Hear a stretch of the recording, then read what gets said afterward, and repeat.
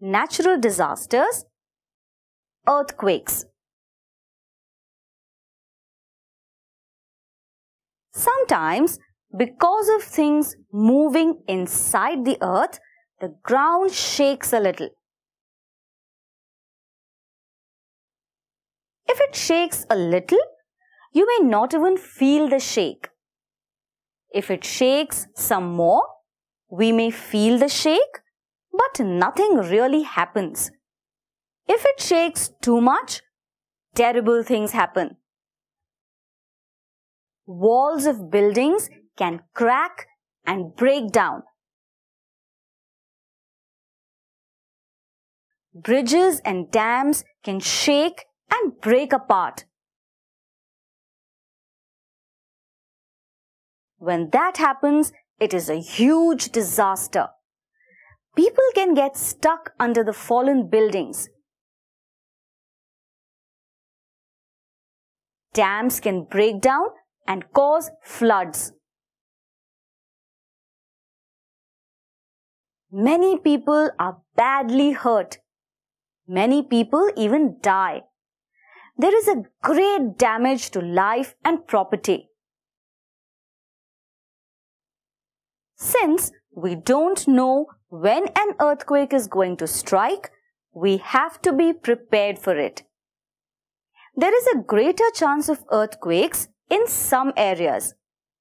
Ask your teacher or parents if you live in a high-risk zone. We can make our house a safer place. Fasten tall furniture like big cupboards, bookshelves to the wall. Keep heavy objects on lower shelves or on the floor.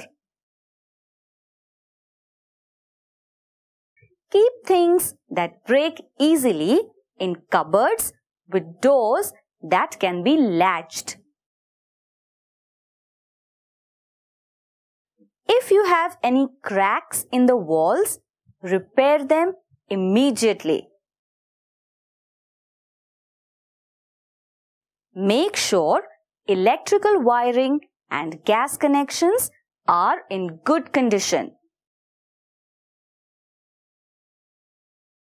Keep a disaster management bag packed ready for your family. A first aid kit with instructions. Bottled water and canned food. Warm clothes, sleeping bag, raincoat. Torches with extra batteries. One torch for each family member. Prepaid cell phone if possible. Practice what to do if an earthquake actually strikes. Practice how to drop to the floor and take cover under a strong table or desk. You have to hold on tight and be prepared for shaking and falling objects around you. Keep a pair of good strong shoes and socks with a torch in a plastic bag under your bed. Learn how to whistle and knock loudly. If you are stuck, the earthquake rescuers are listening for sounds.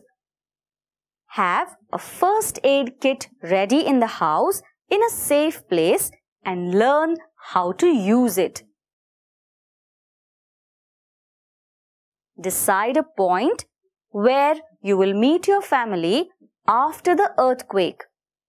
This point should be away from buildings.